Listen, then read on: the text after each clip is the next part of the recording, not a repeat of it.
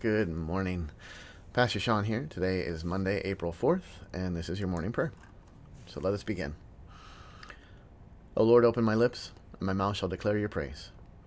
Glory be to the Father, and to the Son, and to the Holy Spirit, as it was in the beginning, is now, and will be forever. Amen. The Lord has redeemed his people.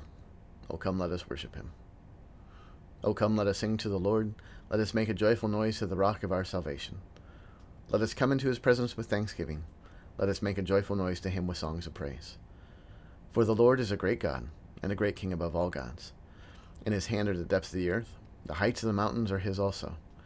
The sea is his, for he made it, and his hand formed the dry land.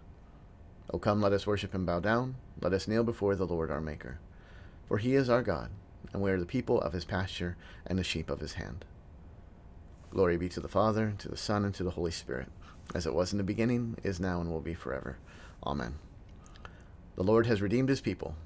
O come, let us worship him. All right, we've got Mark 14, verses 32 through 52. And they went to a place called Gethsemane, and he said to his disciples, "Sit here while I pray." And he took with him Peter and James and John, and began to be greatly distressed and troubled. And he said to them, "My soul is very sorrowful, even to death. Remain here and watch." And going a little farther, he fell on the ground and prayed that, if it were possible, the hour might pass from him. And he said, "Abba, Father, all things are possible for you. Remove this cup from me, yet not what I will, but what you will." And he came and found them sleeping, and he said to Peter, "Simon, are you asleep? Could you not watch 1 hour? Watch and pray that you may not enter into temptation. The spirit is indeed willing, but the flesh is weak." And again he went away and prayed, saying the same words. And again he came and found them sleeping, for their eyes were heavy, and they did not know what to answer him. And he came the third time, and said to them, "Are you still sleeping and taking your rest? It is enough, the hour has come. The Son of Man is betrayed into the hands of sinners. Rise, let us be going. See, my betrayer is at hand." And immediately while he was still speaking, Judas came, one of the 12, and with him a crowd with swords and clubs, and the chief priests and the scribes and the elders, from the chief priests and scribes and elders. Now the betrayer had given them a sign, saying, "The one I kiss is the man. Seize him and lead him away under guard." And when he came, he went up to him at once and said, "Rabbi," and he kissed him. And they laid hands on him and seized him. But one of those who stood by drew his sword and struck the servant of the high priest and cut off his ear. And Jesus said to them, Have you come out as against a robber, with swords and clubs, to capture me? Day after day I was with you in the temple teaching, and you did not seize me. But let the scriptures be fulfilled." And they all left him and fled. And a young man followed him with nothing but a linen cloth about his body, and they seized him. But he left the linen cloth and ran away naked. In many and various ways God spoke to his people of old by the prophets, but now in these last days he's spoken to us by his Son. All right, so this week we will be getting Mark's Passion account ahead of Holy Week. And then the Holy Week daily readings, I believe they go to Hebrews, I think. Anyway, so then we switch over to Holy Week, where we'll get more of the Passion readings in our regular services at church and whatnot. So we kind of get a little advance on the Passion and Easter story this week. And this is, we see Jesus, and we see his humanity here. He was fully man, fully God, both things, 100% together all the time, completely together. It's not something you can separate or have well, he's half and half. It was no, he is fully human and fully divine, completely. And so here we see him in his humanity, recognizing the great pain and suffering he's about to endure, knowing what it will cost him. And so we see that, his death was not just, it's oh, well, he's God. Of course, he's going to rise again. What's he worried about? And what we see here in the garden, and what we also see on the cross when he cries out, my God, why have you forsaken me?" We see that he has even taken away from himself any hope that he might have, any glimmer of relief knowing that, oh, on the third day I'll rise again. Like, this is not the end. Because if he goes to the cross with the knowledge and hope and understanding that this is only temporary, that he will, he'll rise again on the third day.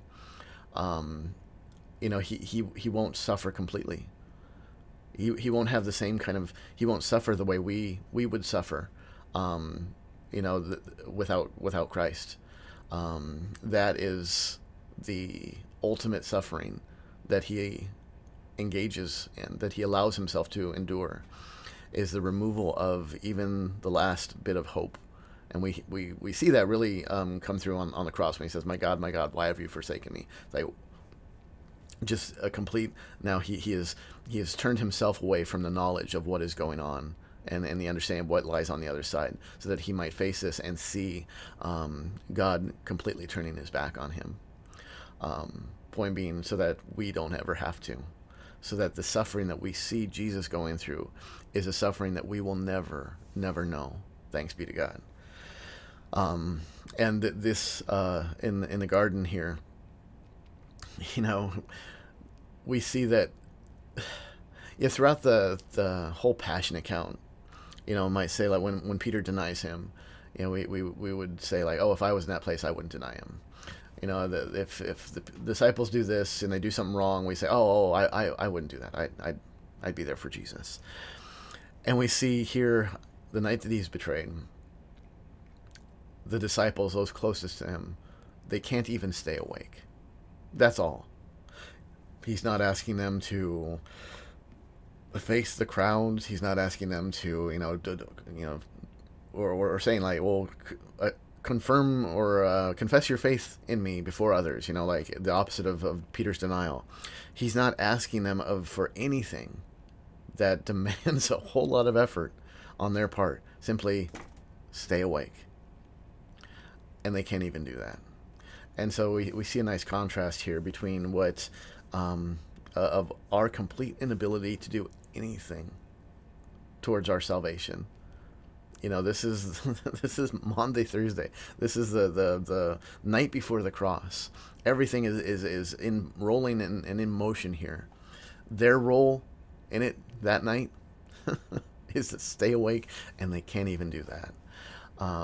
Jesus takes care of everything. And so the contrast we see between him and his disciples is what do we accomplish? What do we contribute to our salvation, to our forgiveness? Nothing. Because we can't even stay awake. Jesus obediently goes to the cross. Not my will, but your will be done, Lord. Even forsaking that hope that he has, and refusing to allow himself to find comfort in those last few hours in that hope. He takes it away from himself, so that way he can be in that moment, be suffering for us in the way that we would suffer, so that we would never have to. It's just a wonderful, incredible thing that we began to walk down this road with him this week in these readings. But yeah, stay awake. We can't. we can't even stay awake. We can't do anything good. It is only through Jesus Christ, only through the Holy Spirit, that we are able to do anything of value, of anything good. And he willingly went to the cross to enable us to stay awake, not by our own power, but through his. And so, yeah, gets kind of heavy this week, obviously, but and certainly next week as well. But definitely a good reminder here of our contribution to things versus his. Ours is nothing. His is everything. So yeah, wonderful, wonderful stuff to start our week here. Let us pray. O Lord, our Heavenly Father, Almighty and everlasting God, you have safely brought us to the beginning of this day. Defend us in the same with your mighty power, and grant this day we fall into no sin, neither run into any kind of danger, but that all of our doings, being ordered by your governance, may be righteous in your sight. through Jesus Christ, your Son, our Lord, who lives and reigns with you in the Holy Spirit, one God, now and forever. Amen. Now, taught by our Lord and trusting his promises, we are bold to pray. Our Father, who art in heaven, hallowed be thy name. Thy kingdom come, thy will be done, on earth as it is in heaven. Give us this day our daily bread, and forgive us our trespasses, as we forgive those who trespass against us. And lead us not into temptation, but deliver us from evil. For thine is the kingdom, and the power, and the glory, forever and ever. Amen. Let us bless the Lord. Thanks be to God. The Almighty and merciful Lord, the Father, the Son, and the Holy Spirit, bless and preserve you. Amen.